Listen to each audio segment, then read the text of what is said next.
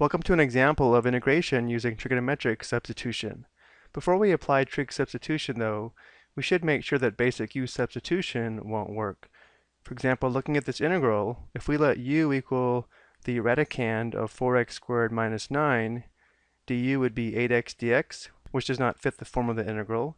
Or if we let u equal x cubed, differential u would be 3x squared dx, which again does not fit the form of the integral. But because we have a square root in the form of the square root of x squared minus a squared, we can try trig substitution.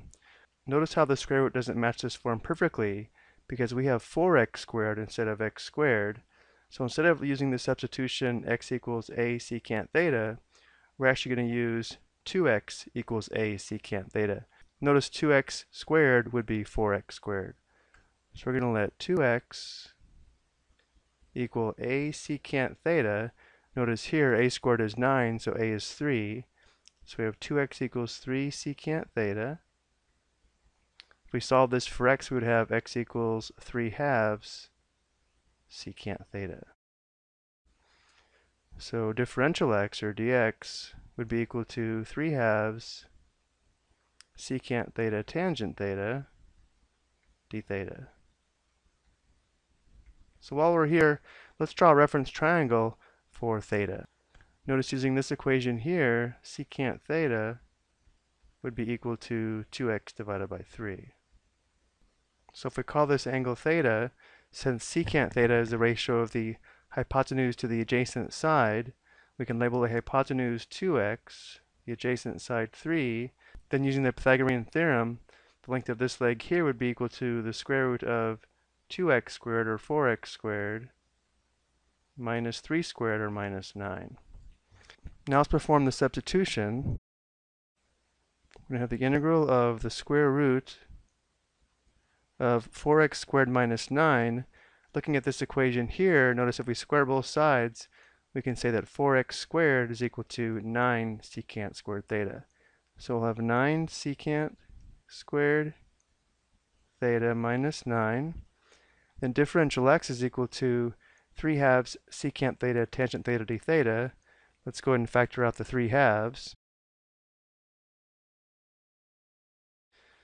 And we have secant theta tangent theta d theta divided by x cubed.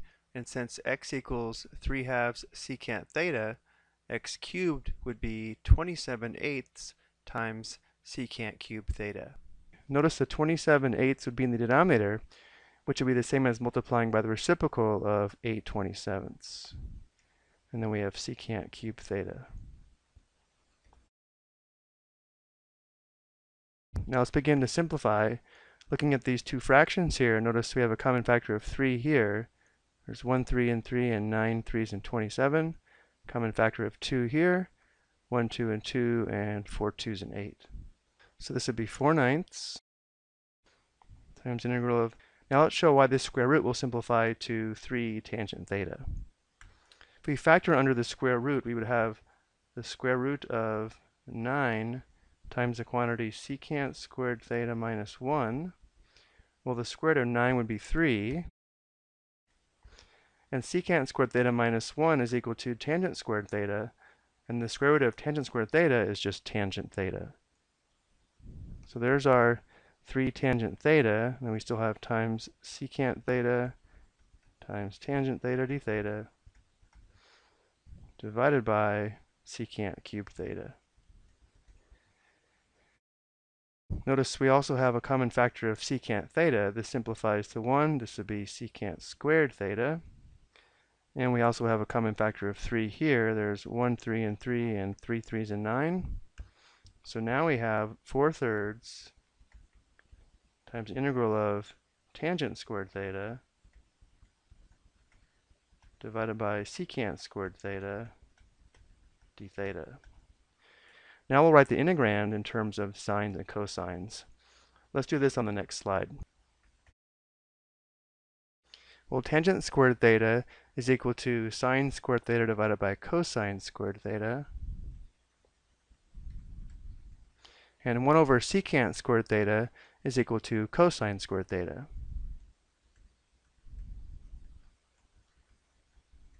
Notice how we have cosine squared over cosine squared.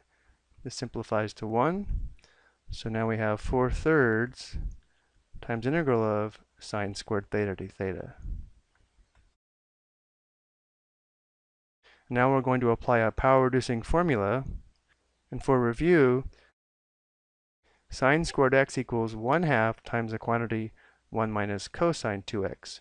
Notice how on the right side we double the angle here. So let's go ahead and factor out the 1/2. So we have 4/3 times 1/2 times integral of 1 minus cosine 2 theta.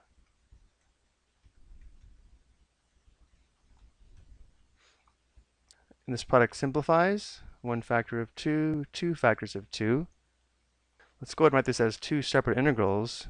We'll have 2/3 times the integral of 1 d theta minus 2/3 times the integral of cosine 2 theta.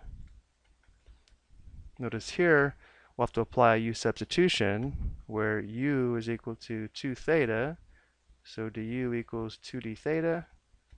Dividing both sides by 2. Notice how when integrating in terms of u, we'll have an extra factor of 1/2. So this is going to be equal to 2/3 theta minus 2/3 times the integral of cosine 2 theta is going to be 1/2 sine 2 theta.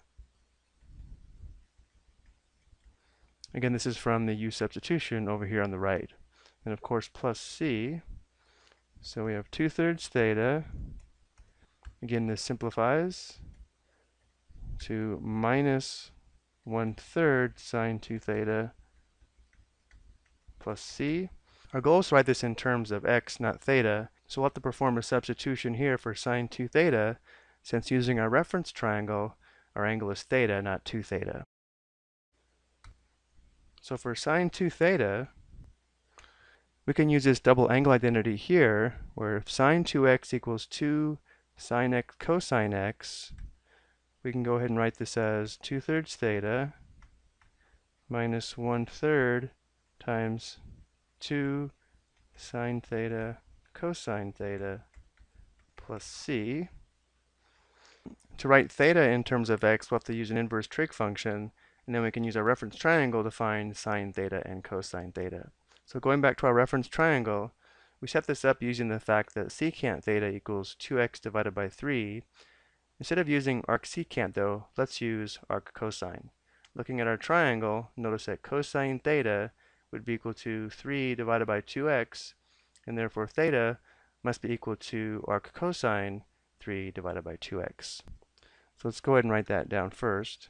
We have 2/3 times arc cosine 3 divided by 2x. Then we'll have minus 2/3 times sine theta times cosine theta plus c. Well, sine theta is equal to the square root of 4x squared minus 9 divided by 2x, and cosine theta is equal to 3 divided by 2x.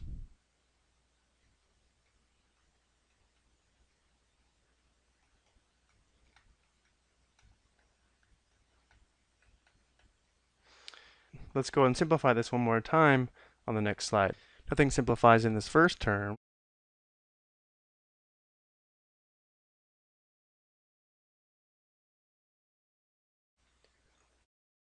And if it's the second term, notice how we have 3/3 and 2/2 here.